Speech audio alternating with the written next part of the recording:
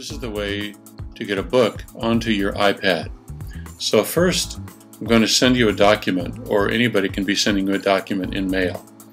So here's the document. This is why I baptize infants, but it can be any document. I'd like you to save it. Hold down that save. You can click Save All, and in my case, I'm going to place it on the desktop. So I'll save. I had one there already, so it replaced it. Then I'm going to switch to iTunes. And notice I have highlighted in iTunes my book section. So while this is highlighted, I'm going to click File, Add to Library, and I'm going to go to my desktop.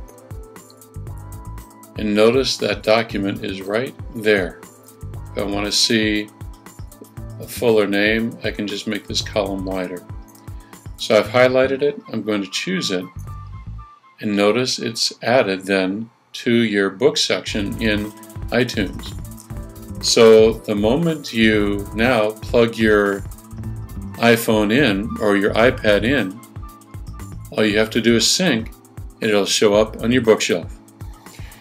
There is one other thing you need to remember.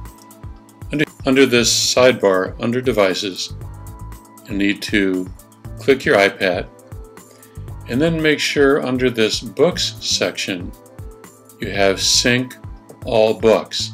That's very important. Once you've done that, all you need to do is come down here and click Sync.